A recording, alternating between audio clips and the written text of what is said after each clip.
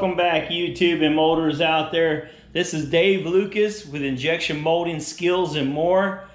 That never gets old, guys. I love saying that. So today is the answer for quiz 34. So let's jump right into this real quick.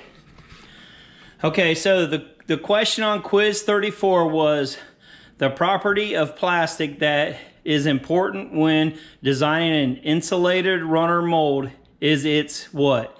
It's actually C, guys, okay?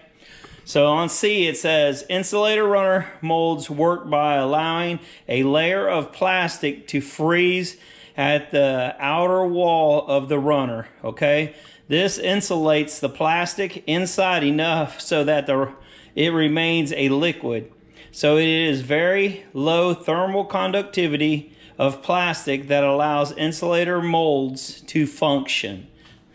My color ran out on black, so I had to go to purple. I hope you guys can see that. So, but yeah, so think about that.